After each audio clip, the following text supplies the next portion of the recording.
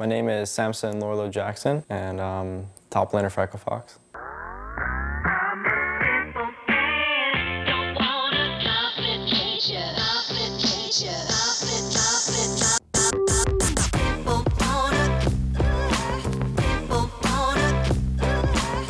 I grew up in Antioch, Illinois. It's a really small town, about 30,000 people in that area. It's like a chain of lakes. There's a bunch of like small towns around it. I had a really good time growing up, and I still have a lot of good like family relationships and also friend relationships that go on to this day. So I grew up with two brothers, one younger, and I have an older brother as well, and we're all 3 years apart. I mainly got the biggest influence for games from my brother and also my cousin. I think the thing that drove me the most was being super competitive with my brother, because he's also a pro player for another game. He plays professional Smite. He's really good at it too. He won the World Championship for last year with his team. They're gonna try and end the game right now. Splice are gonna be your Season 5 World Champions.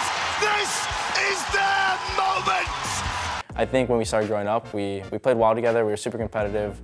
We were always good too. That's the biggest thing. It's not like we were like bad and competitive. We were both really good at every game we played, so it kind of made us like just want to be better than the other person. It started with WoW, and then turned to like Diablo, and then it turned into like Bloodline Champions, turned to League of Legends eventually, and then he went off when Smite came out. I started playing with him a little bit, but then he just ventured off into that and found it more fun, so he stuck with it. I see him succeeding. I see me where I am right now. I'm not happy with where I am right now, but like he's really successful in his career, so it drives me to get to that point and be even in a better spot in the future. My dad is an ophthalmologist, and my mom is a family care doctor. They both had pretty high aspirations of us growing up to maybe follow into their business role model and just like follow their way of doing it, but I think we were both like passionate enough about what we wanted, so they started to believe slowly and slowly, and we also showed that we can make money doing it, right? They really wanted to be doctors. They really believed that, so after they saw us really believing in what we wanted, then things just became easy. It took some time at first, right? It's not like, hey, you want to go to California when you're 17 to play video games?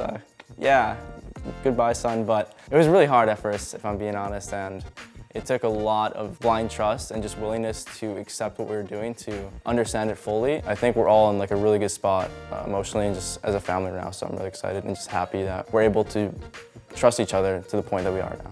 I was 17 when I left junior year of high school, so at the start of like pretty much all this, I had to take a risk, and it's been with me for the like past 4 years. I'm only 21 now. That first step, just like imagine you're in probably, so it's my winter break of first semester of high school. I get a call from Team Liquid, and they're like, hey, do you want to play for the first place team that was of regular season? And I'm like, well, I can go back to my second semester of high school, or I can go play for a really successful team that has Piglet, which is highly respectable, especially at the time. Had Phoenix back then, had I Will Dominate, and just like a lot of big names. And the org was like top 3, it's even like bigger now. So it's like either take that risk or I just stay in high school, do the traditional route. I think that's carried with me the entire time. And I think esports, in order to be successful, you have to be a risk taker.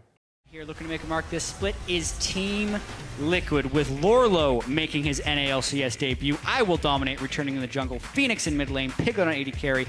And Smoothie will be stepping up after the departure of X-Special in the offseason, with Loco Doco, TSM's former coach, doing the picks bans. Team Liquid was really stressful, honestly, because I knew going into it that I took a really big like leap of faith, ditching everything. I'm putting a hold on pretty much my whole life to make this one thing work. It was a lot of just pressure in general. As time went on, I got really close friends with Dardoch back then too. He was in his rookie split. He was 17 as well, and he was pretty much in the same boat. He dropped out of high school and then came to play with me too. So I think we were able to connect in a way that not many players can nowadays. We're doing this together, we're sacrificing everything, so let's make this work kind of thing. And I think that was what made us do so well. TL dominated start to end. Yeah, Piglet went from 0 to 8 real quick there in the span of 2 minutes. TL, they were going to secure their spot going to Vegas here, 3-0 over Energy. Just incredible performance. We had a really good run that split. We almost made finals. We lost game 5 in semifinals. Definitely like the highlight of my career, I guess, my rookie split. It was a lot of good times and a lot of stress, pressure, and sacrifice that went into it, but I think that's what made it the best. I want you to be straight up with me and then just give the criticism in the comments. And then so I do exactly what's asked, and then you say how I treat Matt and Sam is disgusting, but you treat Sam worse. How is rolling your eyes in his face while he's trying to make his point, giving criticism, direct criticism? what does he get from also, you you can rolling your still eyes? give the That's points just straight up without, like, by respecting their feelings while you're giving up. Like, it can be friendly. That's, like, the whole point of this. Like, Breaking point was weird, I would say. I didn't have much experience on other teams, so I didn't really know how to, I guess, deal with the hard talks and hard situations correctly. I was just kind of learning as it went, and then I'm like, is this how bad it's gonna be always? This is pretty bad, right? What a series from Apex. No one would have expected them to take down Liquid. This was supposed to be the easy match for Liquid. They're supposed to take this series, move on and fight C9 tomorrow, but Apex has other plans and keep their playoff hopes alive. And I don't even think it was all bad either. We had that really bad run, like after, like in the Korea era, there was definitely times where it was really intense. But the main thing with that team that I haven't felt a lot with a lot of other teams I bet on is just the care and like passion and like the raw grit and just like sacrifice that those people put in every day. It just felt like your life was on the line when you're that team. It just felt like you walk in that room, and the reason people get so upset, people like care so much, is because they want to win so much. I think if I went into that situation now, I'd be able to shape it way better. I think I have so much more tools and just understanding of how teams work, how people work inside a team, why people are getting upset at the things they're getting upset at. But I was just really clueless and naive back then. It was hard for me to just like jump in and say, hey, this is wrong. We can't be doing it like this. It's like, I didn't know it was wrong. I just thought it was like the norm and this is how we need to do to like succeed, right? So that was the biggest, I guess, maybe a regret for me, but at the same time, it's hard to look through hindsight and be like, hey, if I had this experience, I could go back and fix everything. So it's kind of like unfortunate that I wasn't able to, I guess, fix it in that moment. From the Golden State Warriors, it's the Golden Guardians. In the top lane is Lourlo.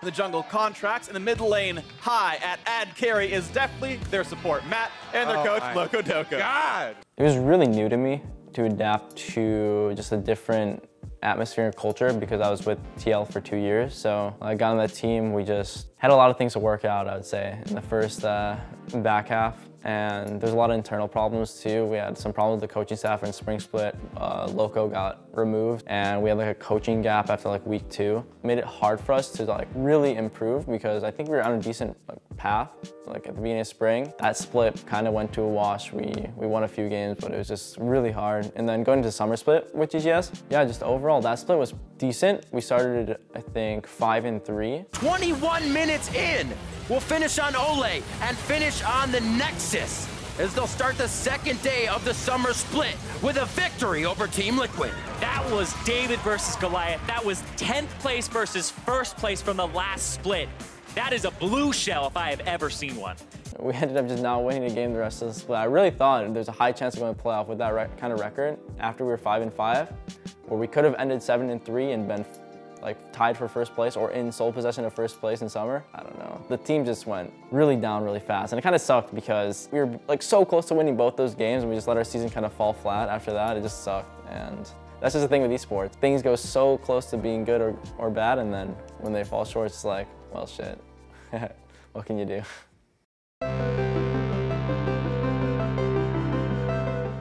FOX so far has been good. I think it's been a hard experience for us, but it's been successful because we started the split off 2-5 and then we ended up winning a lot of games. Everyone was starting to worry like, oh, we're gonna end last place, and I kept saying to them like, just think about how good we are and how good we can be, and because we all know the potential that we do have in this room, and just stick with that and make sure it actually works and just doesn't go to waste. The base is open. And FOX looks like they're going to be moving on. They see that Academy MSI Championship in their eyes, and they will have a chance moving on, taking down 100 Thieves Academy in the quarterfinals. FOX is your winner. I don't know, I just had so much fun, honestly. It was just really refreshing, like being able to play on stage. It's just like something I missed the whole split. It just made me so happy, even if it was for Academy playoffs, it still was something I just want to keep doing. It just felt like a success because we had so many like bumps as a team throughout the whole split, and then we were able to come play a 5-game set and win it, even though we lost versus TSM in the next set, like pretty poorly. I don't think anyone was too sad. I'm still a little disappointed because I wanted to win the whole thing, and I thought we were going to beat TSM as well, but I think the whole experience was it was really awesome. I just really like the people I'm playing with right now, and I respect them a lot. We've been through a lot of ups and downs, and I think that's what builds camaraderie within a team. Yeah, I'm just looking forward to whatever the future may bring with not only me, but also them.